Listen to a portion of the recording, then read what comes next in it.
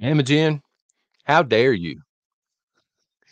How dare you do that to me? You know exactly what I'm talking about. How dare you do it? Prepper Nation, we're going to talk about that next.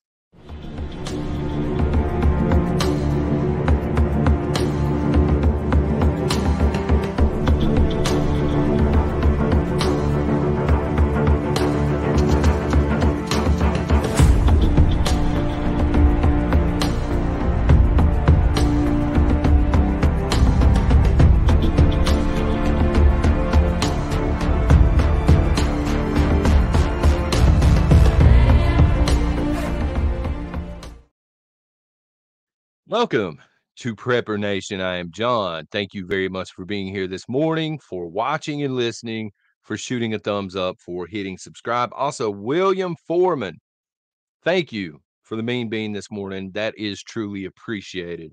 And a shout out to the folks over on the Rundown that have been checking the Rundown videos out. Y'all rock. Even though there's some demented people over there that picked the Nancy Pelosi option on the poll yesterday, but I digress. Bama Jim, let me explain to y'all what happened yesterday, last night actually. I'm walking through the house, minding my own affairs. Probably I don't remember. Probably thinking about the original figures from the '80s, and man, I need to make some coffee. How we gonna do this, son? And I get a message on Patreon, so I click it. There's a link from Ginger. I said, okay, let's click the link. That ruined my entire night, and I'm getting ready to ruin y'all's entire day, and I'm going to sound like our friend creator in Canada. And I hate to do it, but I'm gonna do it, son, because it needs to be done. Dirty deeds done cheap. And this is a cheap setup I got over here. So y'all can fear porn away. You can talk about clickbait. You can talk about the thumbnail was clickbait. Look, everybody needs to know what's going on here. And hopefully, Bamagen has a link to this intel. I'll put it down below in the video description as well. My hair would have fallen out last night if I would have had any hair on my head. This is a worst case scenario for people like us, conservatives, okay? And I get it. Not all of you are conservatives, but look, this is bad. This is real bad. Again, not to sound like our man up north, but this is the big one. Red Fox style. So this is according to Summit News, but it was all over social media as well. I checked. Ted Cruz. See, I don't know the ins and outs of what's happening in the two major political parties because I don't give a crap usually. To be honest with you, they're both corrupt. But Ted Cruz, he's been there long enough. He knows what's going on. He hears the side chatter. He hears the whispers. He understands how to read the room. You got to give him that much credit. He's sort of a rhino, but it is what it is. He made a statement yesterday, and he said this is a direct quote. The odds are very significant that Michelle Obama will replace Joe Biden on the 2024 ticket. That is what he is hearing. This is the chatter he is hearing. This is the stuff he's picking up from backdoor conversations and things like this. That Michelle Obama is going to be the candidate for the Democrats, okay? We're talking about, y'all don't think this is bad, but look, we're talking about a Democratic ticket that would be either Michelle Obama and Kamala Harris or Michelle Obama and Gavin Newsom.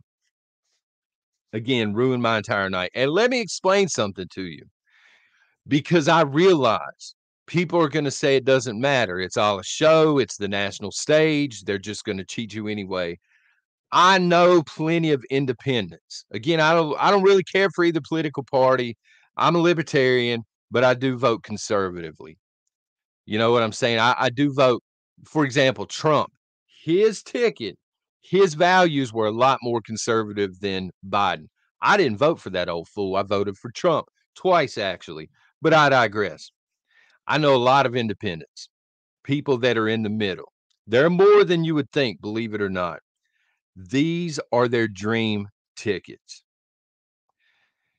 Gavin Newsom as a vice president and Michelle Obama as president of the United States would be their absolute dream ticket, because a lot of independents, not me, I'm in the middle in the Libertarian Party. I don't like Michelle Obama. Please don't put me in that category.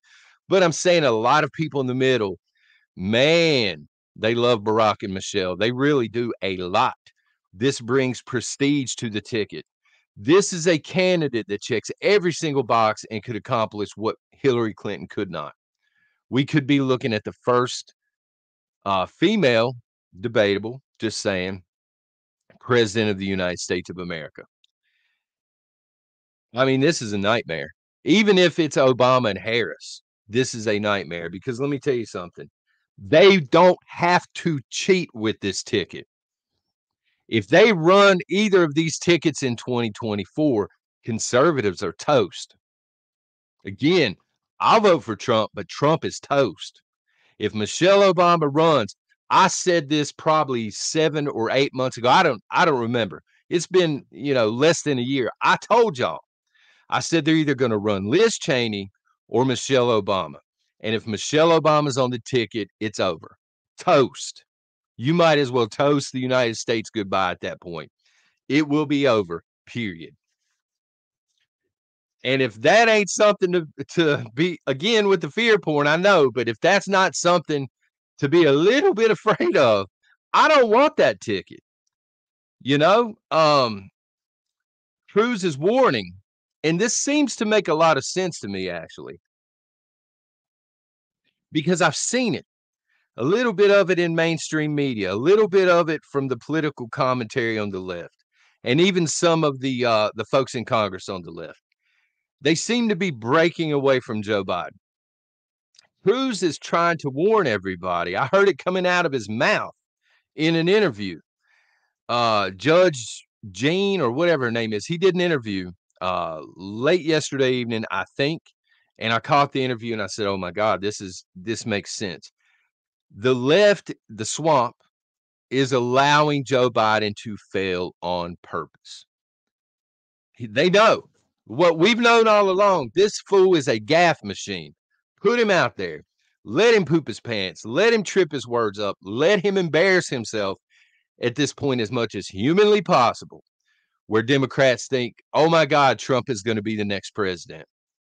And then he said, and this is how he put it, and then they're going to parachute Michelle Obama in onto the ticket. They're going to swap them out.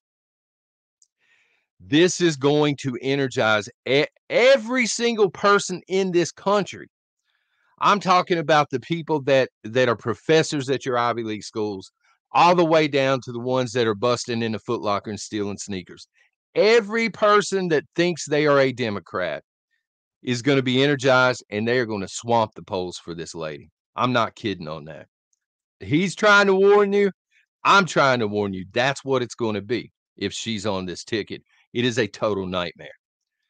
And Trump, as popular as he is with the conservative right, again, they're not going to have to cheat him. He don't have the numbers. We're going to see a lot of these states that are in the middle in a fair election go Democrat. I mean, we just are. Let me run down Michelle Obama's policies, her stance on policies, just because I want y'all to understand why this is so catastrophic. Okay, if we were to get her as commander in chief, again, we won't even have to call her thief in chief. She'll win it outright, and it'll be a landslide. Her economic policy, socialistic programs across the board, everything from Obamacare to upping, welfare, everything, illegals, the underprivileged, everybody's getting free stuff except for the working class. And you think it's bad now, it's going to be 10 times worse. That's her policy. Energy policy, clean and green. She's going to kill everything carbon related. She's checking all the boxes for the WEF here. This is what's so scary about it. I think they're going to parachute her in. Under her husband's watch, we saw a dramatic increase in digital surveillance. Some of that was the technology catching up to the times. Most of that was because when Barack Obama was president, he didn't care about your privacy. And guess what? Michelle Obama, she ain't gonna care about it. They want guns gone. Think about that for a second. Wrap your head around that one, the Second Amendment, okay? Think about any federal judge or anybody on the Supreme Court that walks away, that decides to retire. They're going to be replaced by judges who were handpicked by Michelle Obama, Kamala Harris, or Michelle Obama, Gavin Newsom. Second Amendment, you can kiss that goodbye. If this lady gets into office, that will be gone. Your guns will be gone, folks. Yeah. You could make an argument, and I've seen this argument in chat, and I agree with this. Actually, you can make the argument that Joe Biden is just an extension of Barack Obama's presidency, that we essentially had 12 years of Barack Obama, and this is why the country looks the way it does. A lot happened on Barack's watch to tear the country down. Now we've had Joe Biden for 3+ years, tearing the country down. We're talking about 8 more years, essentially, of Barack Obama if this lady gets into office. Think about the timing. You're talking about an election in 2024, and 8 years is gonna bring you where? Right? It's gonna bring you past Agenda 2030. This is the perfect WEEF candidate. They install this person, everything's gonna be executed according to plan, fast-tracked at that point, and this is what Ted Cruz, I think, is trying to warn everybody about. There was a debate last night. I'd planned to watch the debate, but look, I didn't. When I opened this link and I saw this, I said, there's nobody on that stage that is going to hold a candle. Nobody up there debating for the GOP has a snowball's chance against a ticket with Michelle Obama at the top. I mean, they just don't. Um, I think Trump would be the candidate that would bring it the closest in a fair election. But again, I mean, if it's close, it's probably not even going to be fair.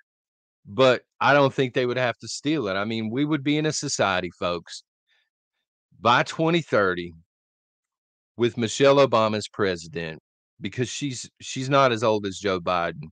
I think it's safe to say that she could manage 8 years.